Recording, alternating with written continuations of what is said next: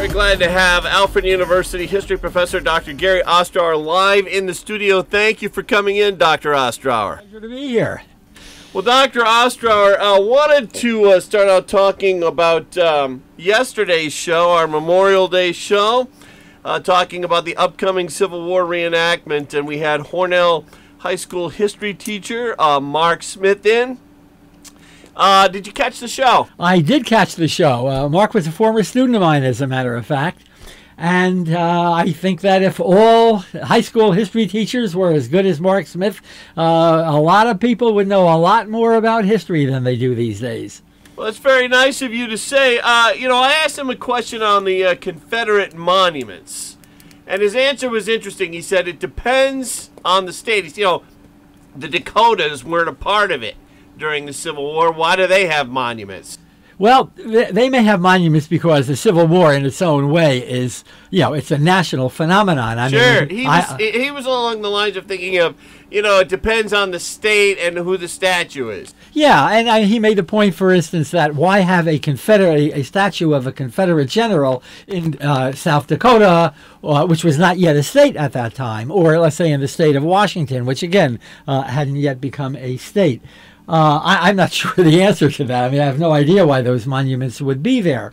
But I have a take on the issue of monuments, which is a little bit different from Mark Smith, and that is that most of those monuments should probably not be up. That is to say, those which are celebrating Confederate generals or Confederate officials. And the reason I say that is that initially the war ended in 1865. And, what I'm going to say right now is not exactly correct, but it's mostly correct, 90% correct, 95% correct, that there were no monuments to Confederate officers and Confederate generals until about the 1890s. In other words, it was about 25 years after the war that we first begin to see the creation of this monument culture, so to speak. And why did that happen? And it happened because there was a kind of counterattack against the results of the Civil War on the part of the former Confederates. It was a way of reinstituting a system of white supremacy. It was part of that whole movement. For instance, it's not going to be until the 1890s that segregation, that legal, formal segregation, appears in the South. Now, it's a kind of complicated story as to why this all happens, but it was really a way for the former elite of the South, the slave-owning elite, to once again, place the freed slaves into a clearly subordinate position. So you had the creation of this so-called, the myth of the lost cause, and the monuments reflected exactly that. So I think that one ought to understand that the monuments don't simply exist as some kind of a commemoration of brave Confederates. It was part of a political movement which had the effect of reasserting, as I say, a system of white supremacy. And under those conditions, I think that one has to view the monuments in a somewhat more skeptical way than many of us have. The fact of the matter is that the South, between 1861 or 1865, committed treason. It left the Union. It broke up the Union. It was an anti-patriotic movement. And I think that we're going to have to accept that many of those monuments do not reflect American values. They reflect the value of white supremacy. They reflect the value of a challenge to the legitimacy of the United States Constitution and of the federal government, and for that reason, I have very, very little sympathy with with all those monuments throughout many, many communities in the South. How would the Confederate monuments and street names and so on and so forth end up in other places? For example, in the North, if this was an 1890s movement. Well, did they have sympathizers in the North? Yeah, they did have sympathizers in the North. There were, first of all, one should remember that even in the North during the Civil War, there were what we call copperheads. These were Democrats. Okay, they were Democrats, as so many of the people in the South were Democrats, but they were Democrats who sympathized with the South. They were Democrats who sympathized with the system of slavery. I mean, remember, slavery was a long-running institution. It had been around in the American colonies, and then, what becomes the United States in 1776 for about 250 years, maybe 240 years. So that there are a lot of people who, to one extent or another, had a vested interest in slavery. They had an economic interest in slavery. And by the same token, they felt that there was certainly during the war itself, they were fearful of disunion, and they were certainly willing to allow the South to retain the institution of slavery if that's what it took to keep the Union together. Look, I mean, the fact of the matter is that President Lincoln and the Republican Party during that period took a very, very principled stand and a very risky stand. And that stand was one in opposition to slavery and especially to the extension of slavery into what at that time were called the territories. In other words, that portion of the American West that had not yet been organized into states. Lincoln took that principled position, and fortunately, the North won the war. It was a tough war. There were somewhere between the lowest figure that we can believe is that 620,000 Americans in both the North and the South died during that war, and some estimates suggest that as many as 800,000 Americans died. And that's out of a total population, North and South, of about 35 million people. That was a horrendous loss rate. Talking live this morning with Dr. Gary Ostrower. Before we get on to the topic of Korea, can we fast forward to 1964, the signing of the Civil Rights Act by President Johnson? Well, sure. In 1964, the civil rights movement, it's difficult to date it exactly.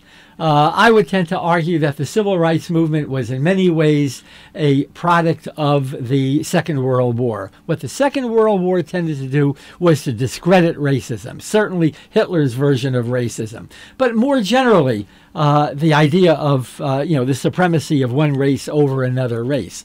And we see this, many black soldiers during the Second World War came back.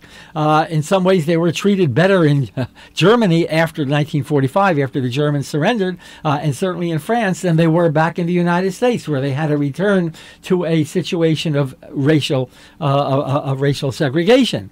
And so there was a good deal of opposition, even a little bit during the war itself, to the system of segregation. But after the war, I think you see, especially, for instance, and I've said this before on this program, in 1947, I think there was a very, very important moment in 1947 that leads directly to the Supreme Court decision of Brown v. Board of Ed in 1954, and then eventually to the Civil Rights Act of 1964 that you just mentioned. And what happened in 1947 was that Jackie Robinson broke into Major League Ball. Okay, for the first time, you really had a very, very attractive black American who was nationally recognized for his skills. And that, I think, had it kind of energized the civil rights movement in a way that would not have otherwise been the case.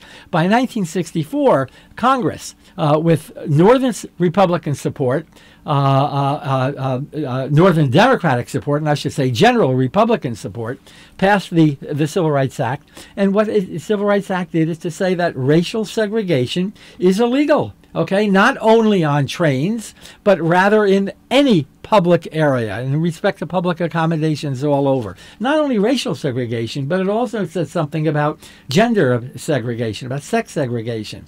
But from 1964 on, legally at least, segregation was going to be buried. Dr. Ostrower, President Johnson, as we said, signed that. What was he like in Congress?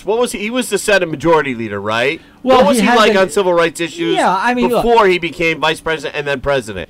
Well, let's go back to the 1930s. He broke in as a very young, pro-New Deal, pro-Roosevelt, pro-Franklin Roosevelt congressman from from Texas. He headed up an organization called the National Youth Organization, which was one of the many alphabet agencies, New Deal agencies. I shouldn't say he headed it up, but he was certainly an important member of that, down in Texas. And eventually, in 1948, he was elected to the United States Senate. He became the majority leader, and he was a very, very persuasive, a very, very powerful majority leader. He was one of these guys who could twist arms rather effectively.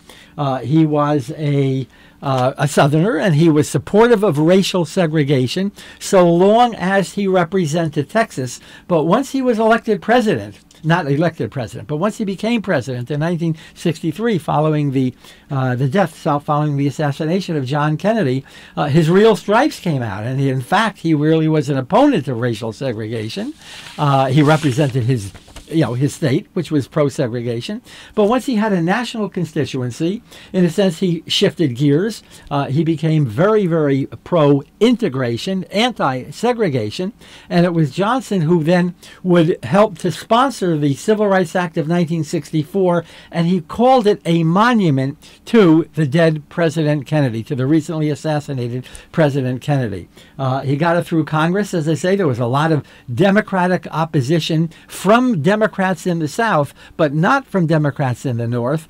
And it passed. And the very, very next year, an even more important piece of legislation was passed by Congress, and that was the Voting Rights Act of 1965. Until 1965, black people in the South were prohibited from voting in all kinds of different ways, through poll taxes, through literacy tests and whatnot. You had just a tiny, tiny percentage of Southern blacks who were voting. After 1965, that changed, not only in the South, but in the North as well.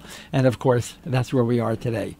You mentioned a few minutes ago in one of your answers the African-American World War II soldiers. I wanted to bring up Wlea Higgins of Alfred Station. Fascinating story, one of the Tuskegee Airmen. You know that story, I'm sure. Somewhat, yeah. Wlea Higgins he was born, if I'm not mistaken, in Rochester, New York. He was of mixed race, relatively light-skinned, but certainly considered back in that period to be what they called a Negro. Today we would say African-American.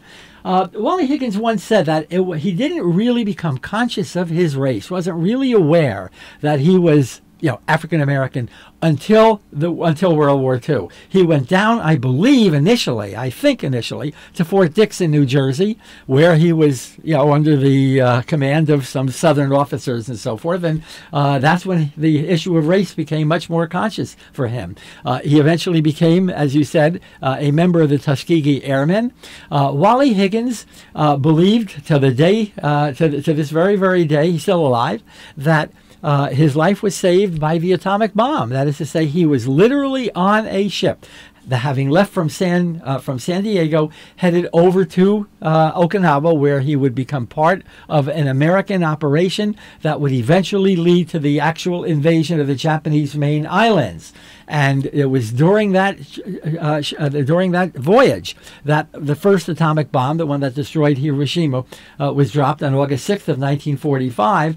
The ship was then told that the captain was ordered to turn around and return to San Diego, and then he got another order to once again turn around and to continue on to Okinawa, where Wlea Higgins eventually became part of the occupation force. But he has a very, very distinguished service record, and I think we should certainly note that on Memorial Day weekend. He's I've seen him a few times out at ceremonies where he's getting awards from Senator Kathy Young or Congressman Tom Reed. Awfully nice guy, fascinating story. But the Tuskegee Airmen had largely been ignored until after 1964. You mentioned the importance of the Civil Rights Act of 1964. That was and it had an effect on the lives not only of African Americans living in the South, but living in the North as well. I did have one more question as a follow-up. We brought up Senator Kathy Young. She's pushing for legislation these days in Albany in the state Senate I'm sure it'll pass, to be able to give out awards to anyone who suffered from chemicals such as Agent Orange, which some of the U.S. soldiers suffered from during the Vietnam War. Your thoughts on that? Well, I think I hope it passes, and I hope it passes unanimously. It's long, long overdue. For many, many years, the Defense Department refused to accept the reality that cancer and other diseases were a product of Agent Orange. I'm not exactly sure why the Defense Department acted as it did. Certainly there may have been financial reasons, economic reasons, and so forth, but the Defense Department simply did not accept the responsibility that finally today it is accepting. Not just today, but going back to the Obama administration. Going to take a break. We'll be back with Dr. Ostrower in just a moment. We'll talk North Korea when we get back. Selecting a nursing home for a loved one isn't easy until you've discovered Hornell Gardens Nursing and Rehabilitation. Hornell Gardens delivers the highest level of care, compassion, and commitment with amenities and activities that will enrich body, mind, and spirit. It's a place that's close to home. Stop in for a tour of Hornell Gardens, located at 434 Monroe Avenue in Hornell, or to learn more, call 585-222-CARE or visit hurlbutcare.com. That time again, checking in with meteorologist Rob Carolyn. Oh, pretty nice day, Brian. We're looking out over some sunshine this morning. In fact, it is sunny from Lake Erie right on through the Finger Lakes area to about the areas west of Binghamton. We're going to be calling for a fairly sunny day thanks to high pressure moving down from Ontario. It's going to be responsible for abundant sunshine today and some warm temperatures. We should be somewhere between 80 and 85 this afternoon. Sunrise this morning was at 5:37. Sunset tonight at 8:38. So we've got over 15 hours of daylight now. It's going to be clear to partly cloudy tonight as that high in Ontario continues to build towards the northeast. The lows overnight 55 to 60. A little bit of fog may develop towards tomorrow morning. For tomorrow, we're going to be partly sunny. Could pick up a shower tomorrow afternoon, 80 to 85. Then things start to go downhill tomorrow night. Clouds will move in. We'll see scattered showers. Lows will be 60 to 65. And scattered showers in the forecast for Thursday, Brian, 75 to 80. We may actually see some of this moisture linger across the area for Friday and into the upcoming weekend.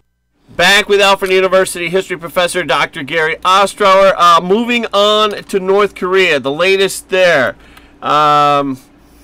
is that President Trump, and this is of this morning, has confirmed that Kim Jong-chol is heading to New York today for an upcoming summit. Why is it that it won't be Kim Jong-un? Well, the president of North Korea is not coming to the United States unless there will be an agreement, a signed and sealed agreement. Kim Jong-chol, who is coming, I believe, and I may be wrong about this, but I believe that he's the foreign minister, or at least connected with the foreign ministry. And he is going to be doing some of the preliminary work that presumably should have already been done before we had this whole flap about a week ago or so, which led to the collapse of the talks. I find that I find this is not a way to do diplomacy. It's just confusing.